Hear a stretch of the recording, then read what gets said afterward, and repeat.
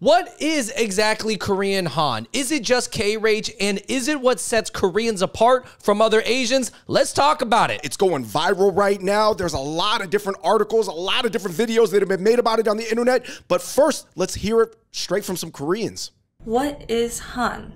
In general, Han is this great sense of unresolved injustice and conflict and sense of oppression. He's got that Han in him. He's got the fire. Like, fire has to escape or die. And we Koreans, we need fire. His hair's on fire. It's red. He's like, come on. Han is often described as an internalized feeling of deep sorrow, injustice, resentment, regret, and anger. Some people describe it as Korean rage. In the Korean psyche, this sense that some injustice has been done against me, and I am helpless to do anything about it. And so it's that feeling of just injustice. As many of you know, Han is most commonly associated with separated families. You know, these are the families that have members both in North and South Korea who were separated during the Korean War. How come all the Korean guys are so tormented? They're all carrying around some unseen weight.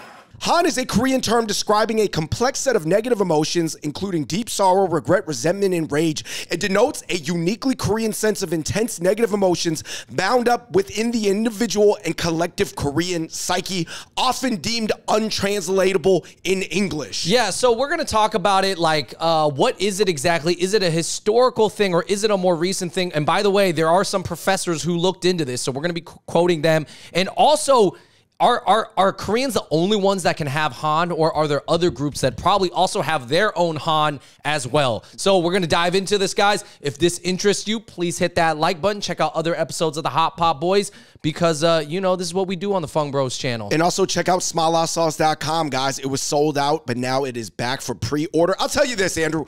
Clearly, the Koreans have to have something unique to be able to have done what they've done over the past several decades, right? And we're talking about economics jumping way up. And Samsung, LG, Hyundai, Kia. We're talking about music, movies. It's been called the greatest economic miracle in modern world history. Woo! So is it the Han that's fueling it, like Sung Kang said, David? That's what Sung Kang, he's like, why are Koreans unique compared to other Asians? Chinese, Taiwanese, Korean, Japanese, right? Thai, Indonesians, right? It's like why are they so unique, right? And it felt like there was a couple of things, right? And the first and most prominent thing was this notion of Han, this idea of Han, which is very hard to translate, right? And it is this like, you know, like this sense of sorrow, this anger, or this frustration. But on the flip side, the positive of it is that's what fuels us to excel, to go, all right, you can put me down, you can, you know, you can belittle me, you can take over the country, but we'll show you. Yeah. Right? I'll show you. Like, we will even show you as a country eventually. It kind of puts that chip on their shoulder. Is it as simple as chip on your shoulder, David? What is your opinion from the Koreans that you know? Okay. I will say this. There's this clip of Sung Kang saying that Koreans are furious. Let me just play that right now. Koreans are super angry. Like, we hold a lot inside us. So there's a lot of fury in us. Anecdotally, as somebody who was Chinese American and then had a bunch of Korean American friends in college, this is true. Yeah. Yo, Korean guys, they drink a lot. They fight a lot relative to Chinese. Obviously, you know, I mean, we got to keep the comparisons within Asians right now, right? And there does seem to be some sense of like deeply wanting to make up for the injustices of the past, not just in their own life, but potentially of their ancestors' lives. Right. And I think that this seems kind of like a hard thing to understand for some people because they're like, wait, why would you hold on to your ancestors? Like, what do you mean ancestors? We're talking about 300, 400, 500 years ago? We're talking about 1,000 years ago? 3,000 years ago? Or are we talking about maybe just 130 years ago? Yeah, maybe it's a little bit more recent and we're going to get into it. From my perspective, I guess, like, every time I heard of K-Rage or Han or something that's like the hot-bloodedness of Koreans, the kimchi blood that they have, I know that Koreans, they would always use it. I'm not saying they use it as an excuse for things, But sometimes it does feel like they would. Like, oh man, that's just my like K-rage. Or like, oh, we got to drink because, you know, that's just like the Korean thing to do. But I was like, but why? Why? And I think that there are some historical reasons like this professor had talked about, right, David? Right. This professor was basically making the argument that he's done the deep research into the ancient texts because obviously a lot of stuff in Korea for a long time was written using Chinese characters, and then they switched it to the Korean characters. So he's like a professor who like was reading both, and he was like contextualizing it. Basically, his argument is that the true modern day Han that you see in a movie like Old Boy, Parasite, etc., you know, the detective Cho-Jil, RIP to the actor. But it's like, I'm saying that it's like, he was saying all that stuff really arose 130 years ago. Basically, the modern day way that Korean Americans, as also people in Korea, define Han is a recent invention relative to like thousands of years. So it's more, he's making the argument that this Han is more based off of essentially, you could say, the Japanese occupation of Korea. Right. But I do think there is some ancient context before that, but at least the modern day version that we see is only 130 years old. Okay, I thought there was a really interesting quote from Lauren Choi on her YouTube channel. She was quoting a professor. I don't know if it's the same one, but they were saying... So that same professor I mentioned also noted that he doesn't think that it's only Koreans who can possess Han. He thinks that also African Americans and the Irish possess Han in their own cultural way as well. So they kind of internalize that and they let it out in artistic ways, dramatic ways, comedy. You know, for Jewish people, that's typically known as their way of Han, and also drinking, which they pointed to the Irish having gone through a lot, the famine and being not treated well when they first got to America. By the way, obviously a lot of groups have been through a lot of horrible things, especially really the world didn't hyper stabilize until like 60, 70 years ago. You know what I mean? Like on a macro scale, like every group has gone through a lot of things, but I think the two things that are unique about having Han, and like we said, let's just say, for example, Irish and African Americans have it too. I think it has to happen to a smaller selective group to have a collective consciousness. Because Andrew, we know the rape of Nanking. That was horrible what the Japanese did to the Chinese. But China is so big, there's not a collective consciousness to share in it. Do you see what I'm saying? Like, we're not all from Nanjing. Right, and Nanjing isn't all of China. That was actually just one city in China, which was terrible. And each city in China is obviously very huge. But you're right, it didn't affect all Chinese people. It cannot affect the collective consciousness because almost like nothing can affect the collective consciousness of all Chinese because China is way too big and diverse. Right. I will say, as a Chinese person, when you like hear about that incident, you kind of feel like, oh, dang, the Japanese did that. Oh, shoot. But ultimately, it doesn't change like your internal. Dude, if you were like way across the other part of the country, it's almost like you just heard about it. Right. Right. So I think that's one of the complicated things. So that's one of these things. But here's another thing too. So I think it has to happen to a small group to have a shared collective consciousness that's actually from like one thing. And number two, it depends on how you take it. Because there were some Egyptians that said, yo, look, Egyptians, we're also an ancient civilization. We've been through a lot. But even in our ancient texts, even the British and the Greeks, when they would meet the Egyptians, they would always say they joke their way through pain. They laugh it off. So there's this saying that basically some cultures, they laugh off pain. Some cultures, they may sink into their pain. I believe those are the cultures that are more Han.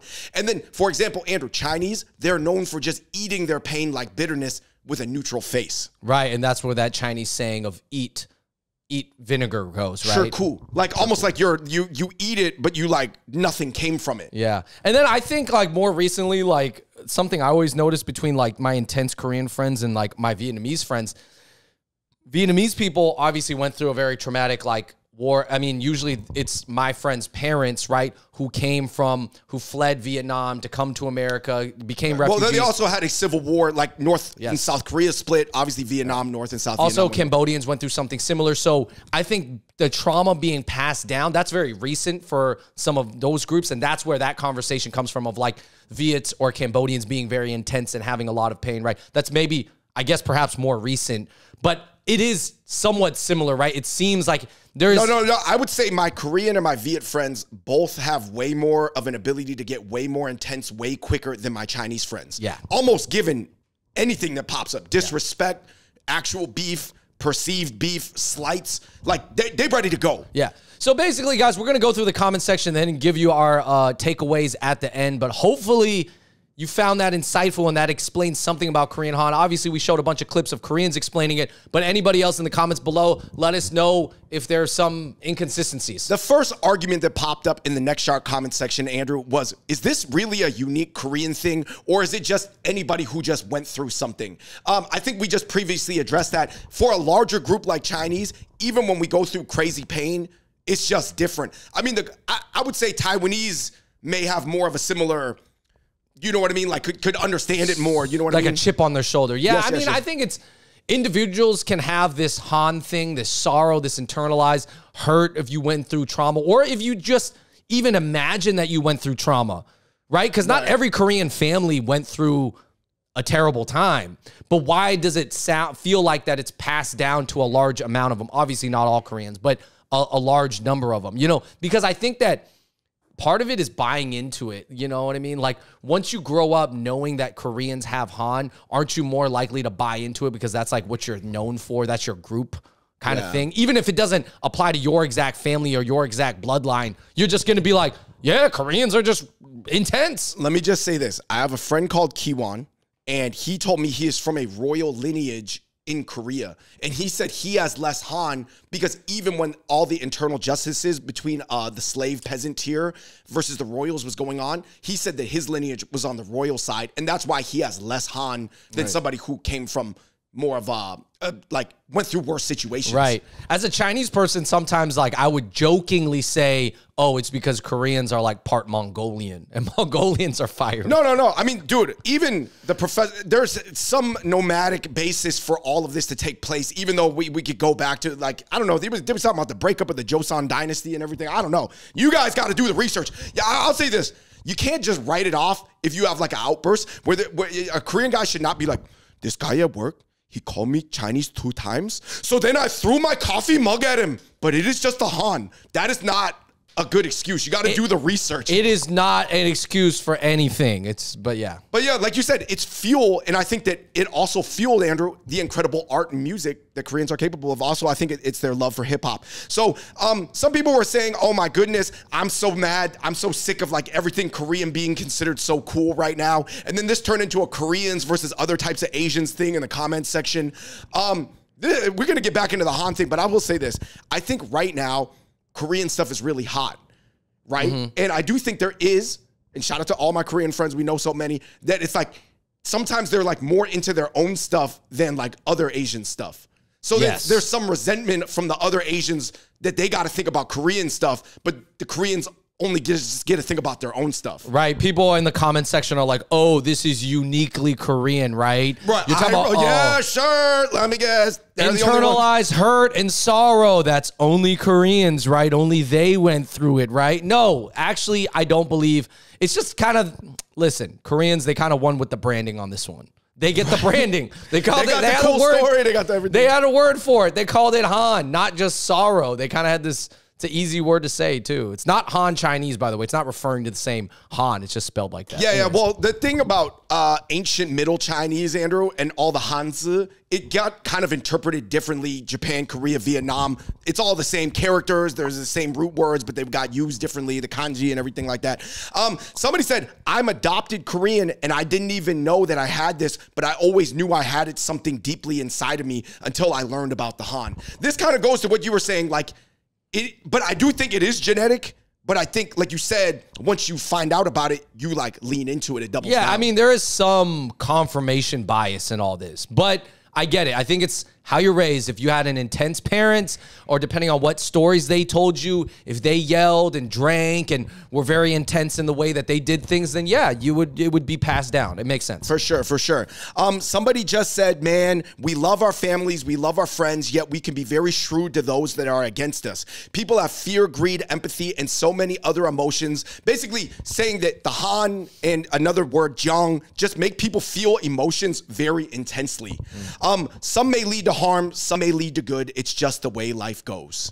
Yeah, I think that's a really interesting way to put it. Like I said, I mean, you do meet occasionally some intense Chinese people, Andrew, that are emotional, but I would say it's like by far not the norm. Would you agree? Whereas like for Koreans that feel intense emotions on the upside and downside, probably over 50%.